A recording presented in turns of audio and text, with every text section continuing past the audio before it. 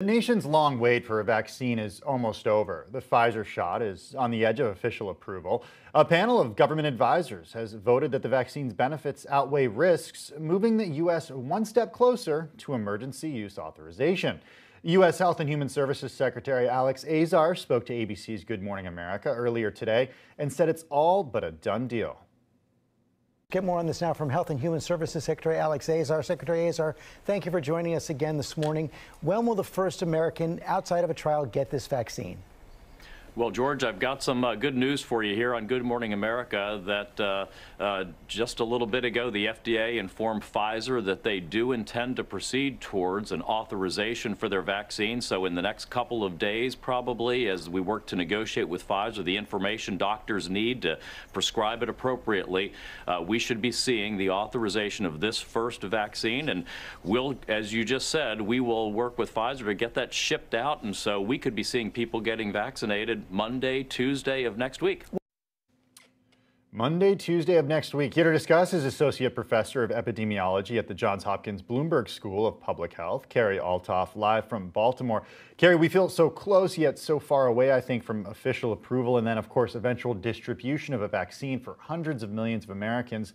So take us through, after this emergency use authorization news late yesterday, what continues to be the holdup? So right now, what the FDA is going to do is think about all of the conversation that happened yesterday. It was a rigorous scientific conversation. There were members of the community there voicing their ideas, concerns, and support.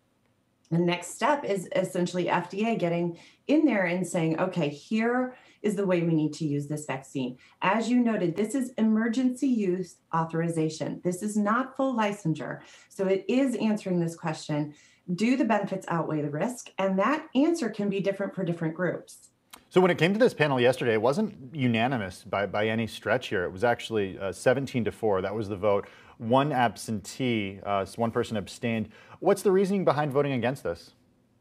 So interestingly, after the meetings, after they held the vote during the meeting, they didn't really have any additional discussion as to why individuals were not voting in favor or why the individual decided to abstain from the vote. But they have started to talk to media outlets. And from what I'm hearing, it sounds to me like the issue was the 16 and 17-year-olds. So in the vaccine trial, there were 163 16 and 17-year-olds. And the question of, do the benefits outweigh the risk, is a little bit different in that age group, because that age group does have a lower risk of severe COVID-19 illness if they become infected. And so that's where some of this abstention was coming from. They wanted more data. So the question is really around whether those young people should actually be vaccinated. That's right. And the FDA is gonna wrestle with that today. They have to put together the language for this emergency use authorization that says who they believe the vaccine should be used in, who it's authorized to be used in. And as Secretary Azar was saying, the next step then is to put together that doctor's fact sheet to make that even more clear for the clinicians who are out there that will be prescribing it. Now, one issue, of course, is when it comes to sort of supply of the Pfizer vaccine.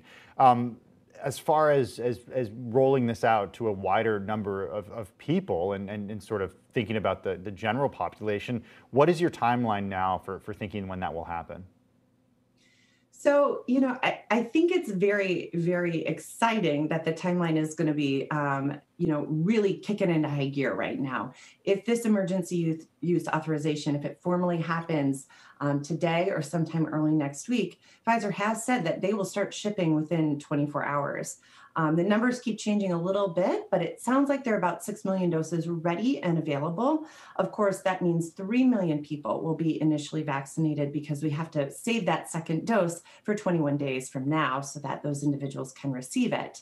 As this continues to roll out, of course, Pfizer will be ramping up production. The distribution systems will all be kicking into high gear, and the vaccine will widely become available, but it won't be for a few months before it starts reaching the big chunks of the population who are not at the highest risk for COVID-19 infection and severe illness. All of this is happening as the U.S. continues to see just staggering, grim figures, record number of deaths, hospitalizations continuing to go up. Now that we do get this spate of good news as well, at what point do we start to see the inoculation, the vaccinations start to offset some of those figures? Because we did hear from one health official yesterday that we're still set to see these statistics continue to get worse and worse for at least 3 more months. That's right. The death count is shocking and it's heartbreaking, and nobody wants us to be in this position anymore. And the vaccine is an important tool in that, but it is not an overnight fix for anything right now. So really, it's a lot of individual decision making that is at play right now. Especially with the holidays coming, we really do need to be hunkering down at home so that vaccine can get to the healthcare workers and those elderly folks, especially the ones who are living in long care facilities who are just at very high risk of death after COVID infection. What would you say to people right now who may be hesitant to think about taking this vaccine because from what they saw, it was rushed through and didn't go through the normal steps that a vaccine typically goes through when it does reach the public? So I will say that the process that this vaccine has gone through for emergency use authorization is the same, with just a little bit of additional, let's read this and scrutinize it and think about it as fast as we can. As scientists and public health practitioners and clinicians, people have been working around the clock reading all of this document and digesting what's going on in these different companies in order to produce the vaccine. But I think the best evidence yesterday of the rigor of this process was the amazing conversation that happened during the discussion, specifically about the Pfizer vaccine. Next week, we'll probably be hearing similar discussion about the Moderna vaccine. We're hopeful that the FDA will get to that point in discussion. So I don't think the scientific rigor has been sacrificed. I think more people have been getting pulled in to really dig into these data in the most expeditious time frame possible, because the fact of the matter is we're in a pandemic and we've got to move quickly. As a professor of epidemiology at a school of public health, what are your concerns about people potentially not taking the vaccine?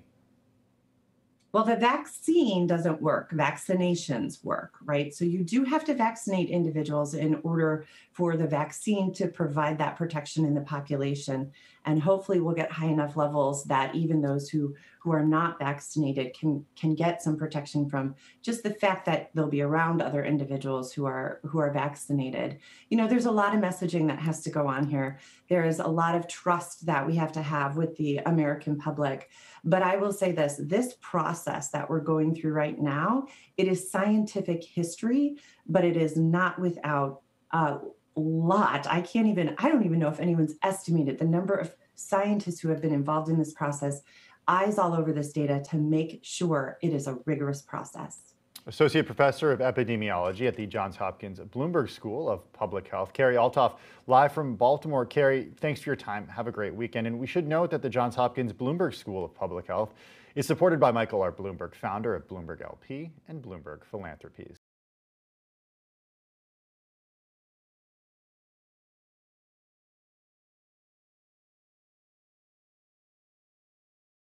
The biggest stories the moment they happen from around the globe. Subscribe to Bloomberg Quick Take now for insight in an instant.